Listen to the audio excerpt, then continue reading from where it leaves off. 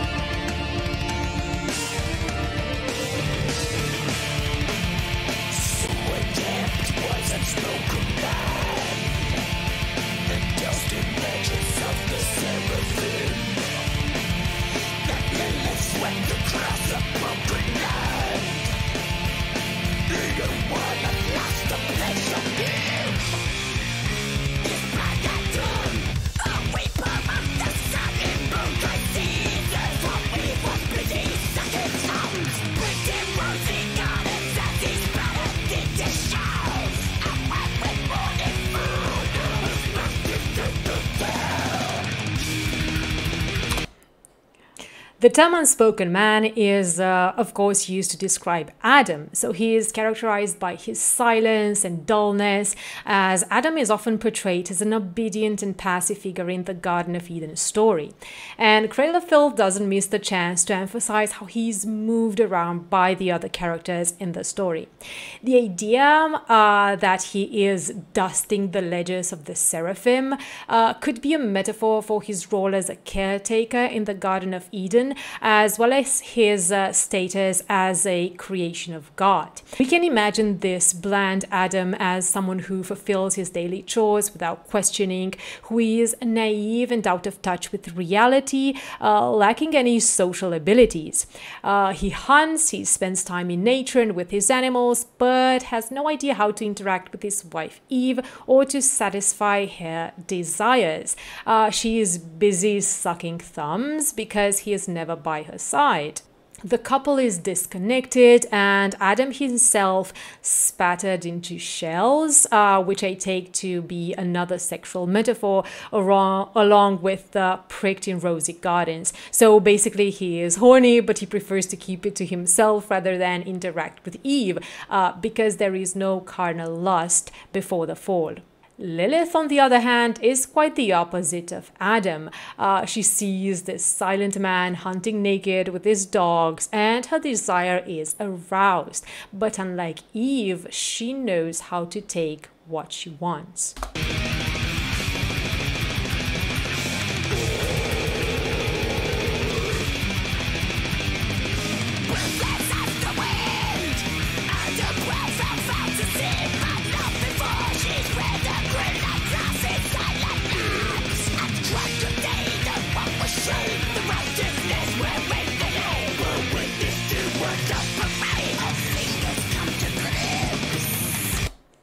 The seduction of Adam.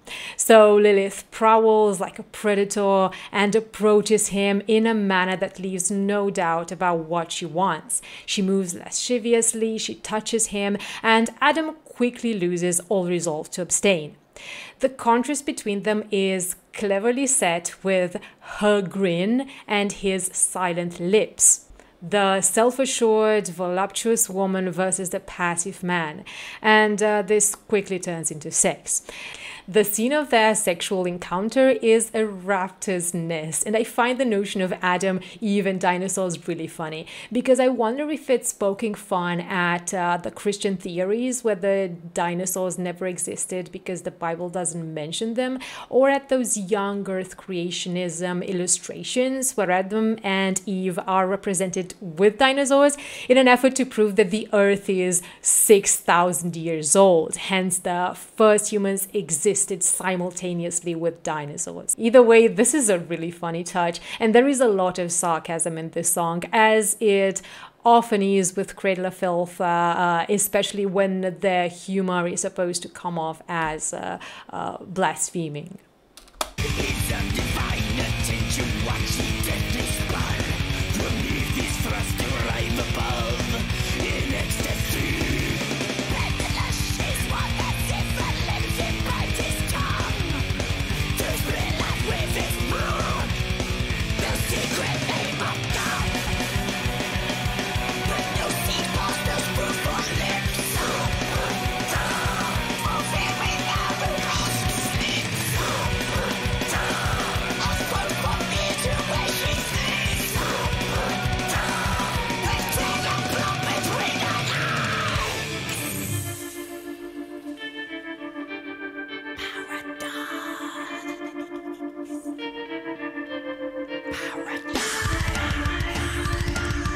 At first, we have a cleverly described sex scene with some really beautiful metaphors. So she writhes in ecstasy, her pendulous moves can cause him to spill his rod. So it's clearly a pleasurable moment for them both. But Lilith is not only moved by lust. In seducing Adam, she not only wants to drive him into temptation, to forsake God's law and to break his word, but she also seeks forbidden knowledge, the secret name of God. In Kabbalah, the true name of God is believed to hold immense power and knowledge, but it's too sacred to be spoken aloud, as it could lead to devastating consequences. So Lilith manipulates Adam to gain access to divine knowledge and power and to exercise dominance, thus proving her influence on God's precious creation Adam is stronger than the influence of God himself. But this takes a really dark turn. Once the haze of lust is lifted from his eyes, Adam realizes his mistake. He feels guilty and frightened, and he reacts in a violent way, slitting her throat. So here is Lilith's fall from grace. With tail and blood between her legs, not only suggests Lilith's failed plan and subsequent humiliation, but portrays her as a demon. She has a tail, she is serpent-like. And now we find out that while Lilith and Adam were going at it, Eve was not so saintly herself.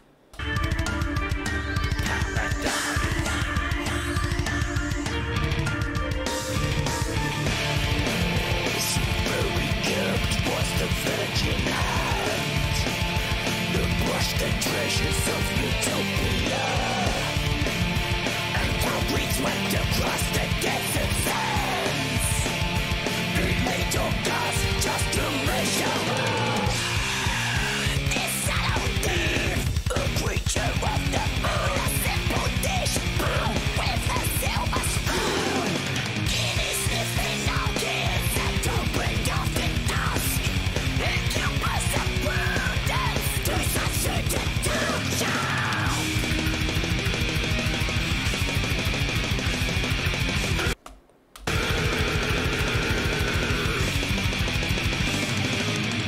I love how Satan, the serpent, is referred to as greed. So he's the epitome of greed in this biblical episode because he wants to drive people into sin, to make them break God's law and thus take them into possession. And in corrupting Eve, he condemns the entirety of humanity, so putting every human in a state of sin. So Satan realizes Eve's potential for sin and proceeds to seduce her. This is a beautiful parallel to Lilith's seduction of Adam. And now we see how Eve is portrayed here compared to her image in To Eve, the Art of Witchcraft. So here Eve is one of those pampered housewives. She's very kept while her husband is out hunting and being adulterous. She's taking care of God's creation. She's untouched, not out of virtue, but out of ignorance. She's privileged because she is born with a silver spoon, but her privilege is arbitrary as she is only a simple dish. So she is special because she's the first and only woman, not because of any quality of hers. Incubus and Prudence, I feel, suggest her inner battle between curiosity for something forbidden and fulfilling her desires versus the fear of breaking God's law. Like in To Eve, the Art of Witchcraft, Eve is here associated with the moon, which is in many mythological traditions seen as feminine, for the association with fertility and the cycle of life, the waxing and the waning.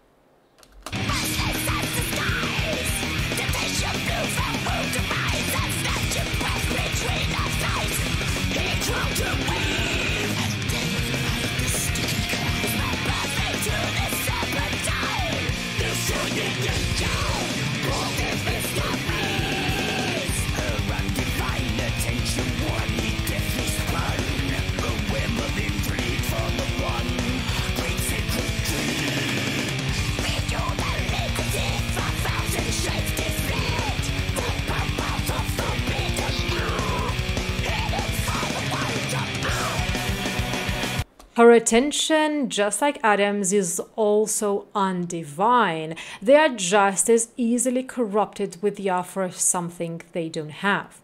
I love the vivid sexual imagery with the sticky climb between her thighs, showing how sex is the easiest way for both man and woman to be manipulated.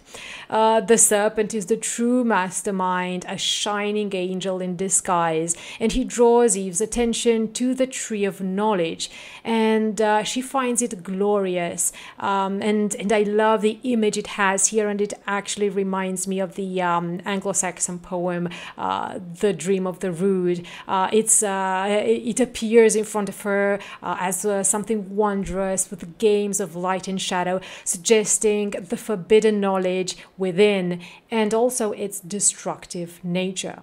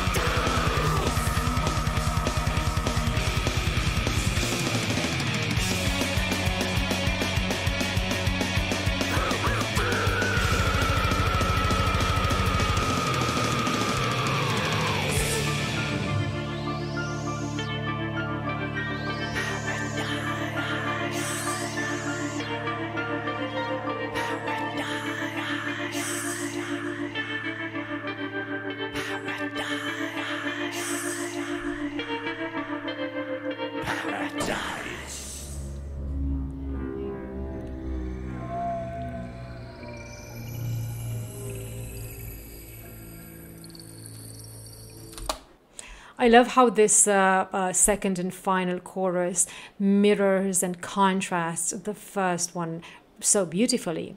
Remember that with Lilith, the chorus went, no seeds past those fruitful lips, suggesting that it wasn't actually Lilith that was the most sinful out of the two women and the three figures actually, but it was Eve. So Lilith only succeeded in making Adam succumb to lust.